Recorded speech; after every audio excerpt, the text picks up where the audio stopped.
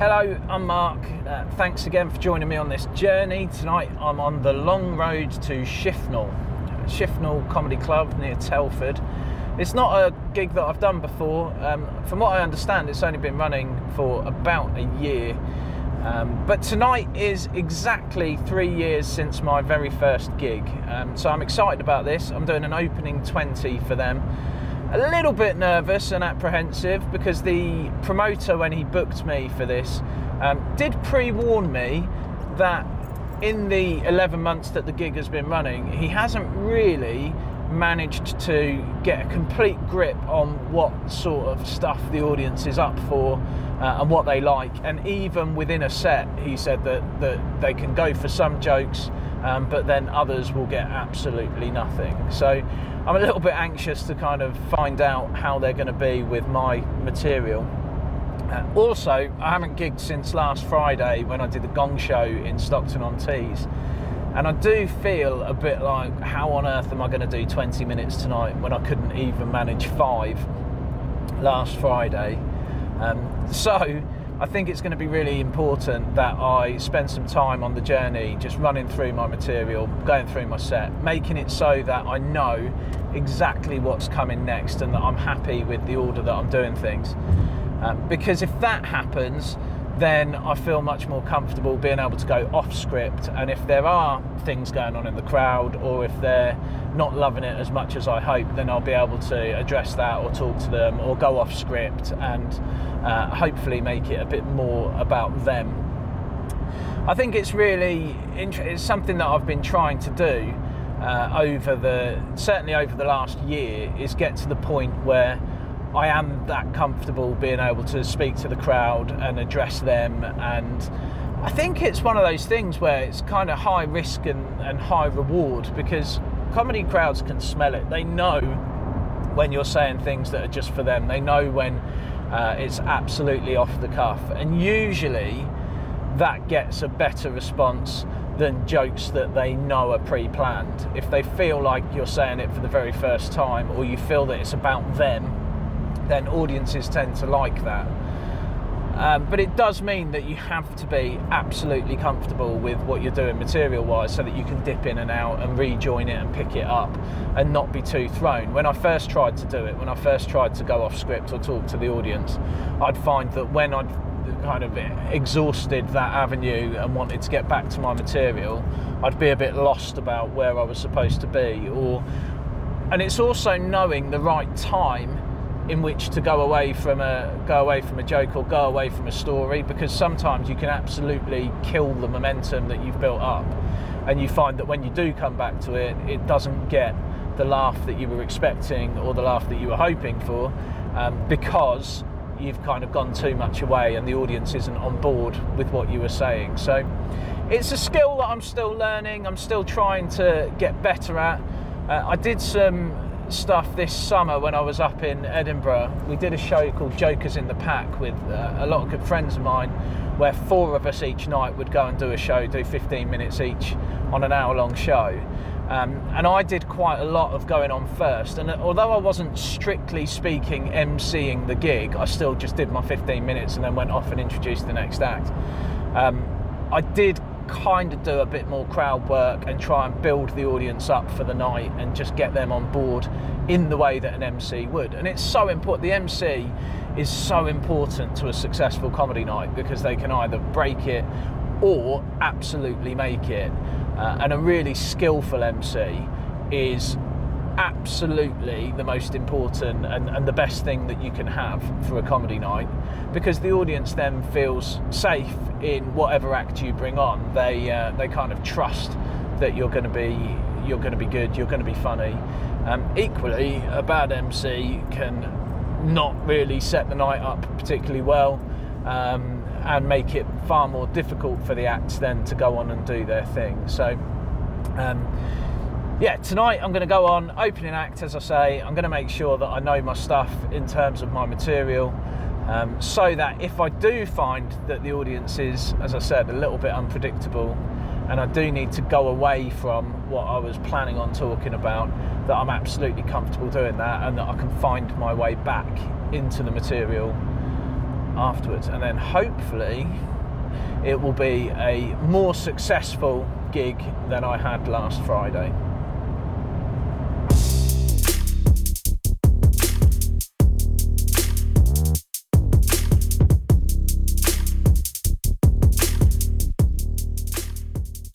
Another stop at a service station. These become my favourite places to hang out as a comedian. We are constantly kind of stopping to... I was told very early on, I can't remember who by, I can't remember which comedian it was, but somebody said to me really early on, every comedian has a favourite service station. So I'm really interested to know if that's true, actually. I'm pretty sure it is, because I'm sure that comedians have... They do a lot of the same routes over and over again. You do get used to kind of stopping in certain places.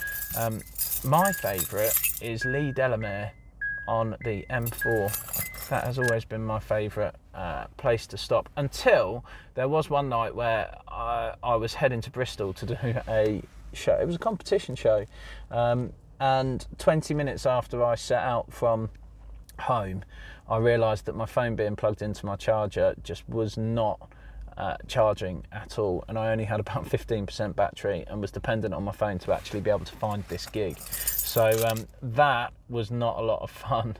I managed to stop and buy another charger. That didn't work either, because I realised it was just the point that wasn't working.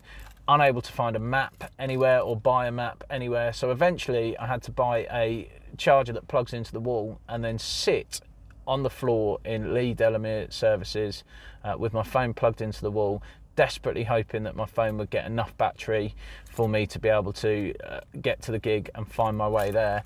Eventually, after about a 45-minute wait of looking like I was effectively begging for electricity, I did manage to get, I think it was something like 15% battery on the phone, which took me into Bristol, and I found the gig with 1% battery left on my phone and 1 minute before the gig was due to start.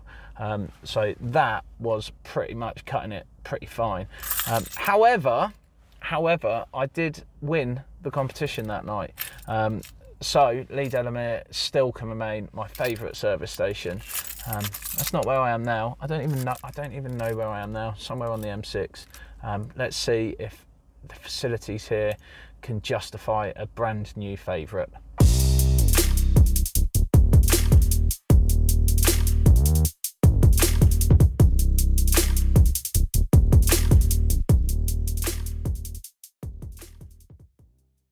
So I'm just back from my gig in Telford, or Shifnal, just outside of Telford, and I bailed out of making a video as soon as I came off yet again, because it would have meant filming in the pub car park, which I just felt was a bit too odd. So I've had my little drive home. It was one of these nights that's growing in popularity where you buy your ticket for the comedy and you'll get a curry as part of the deal. So I got a free curry before the show. I don't often eat before I go on stage, but I'm glad I did, because it was absolutely delicious. Only a small crowd tonight, but they were lovely and very, very warm audience. I find it weird, those of you who saw my last video will know that last Friday I was performing in a theatre gig to about 300 people, whereas tonight it was only a handful of people, but I just enjoyed it so much more. They were so lovely and up for the night. It was largely made by the MC, a comedian called Nick Clark, who very quickly realised that he couldn't just treat it like a normal gig, and he obviously referenced just how small the audience was. Very, very quickly he had learned every single person in the audience's name, which really brought them into the night and made them feel like it was special and just for them. He also took the quite unusual step of, after I've been on as the opener, normally we'd have a break, but rather than going to a break, he just kept everyone sat where they were and bought a round of drinks for the entire audience, which those of you who are more cynical might think is a cheap trick or a very expensive trick, but actually what it did made it feel like everyone was mates on a night out, all together as part of a group, and it really helped the atmosphere and just made people feel very comfortable in each other's company, and I think that was a really good thing to do. And I got a pint out of it, so thanks for that, Nick.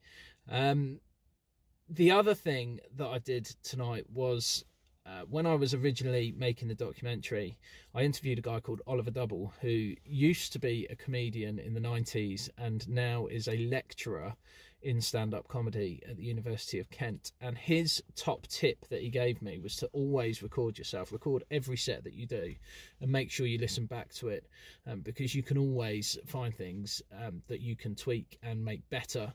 And he said that even if you have like a horrible gig, it's so important to make sure that you record it and listen back. So I did that tonight, and on the drive home I've just been listening back to it, and there are some things, there's some bits that I haven't done for a little while, and there are some bits in there that I just think I need to work on, and a few things that I could phrase a little bit differently. It doesn't mean making big changes to it, not changing any of the punchlines, but just in the setups, getting them absolutely tight and phrasing things in a slightly different way that I think will really help the punchlines to land a lot better. So I'm glad that I did that. It just goes to show that no matter how long you've been doing a piece of material for, you can still improve, you can still make changes, and there's always going to be little things that you can add or take out, or just really worth continuing to work on your material and make sure you get it as good as it possibly can be. So yeah, all in all, a lovely night. Well, that is until I took the drive home, and I'm pretty sure that on the way home I got flashed by a speed camera. So any money that I've earned out of tonight is probably gonna be gone quite quickly, and that free curry that I got has just become a whole lot more expensive. But as I said, this is my 3-year anniversary of comedy, and that's the first time that that's happened, so that's not too bad a record, I suppose. Anyway, that's it for this one. If you do fancy coming along for the journey on the next gig that I do, please do subscribe to the channel, and I will keep you up to date with all of the things that I get up to along the long road that, as it turns out, is full of speed cameras. Thanks ever so much for watching. I'll see you next time.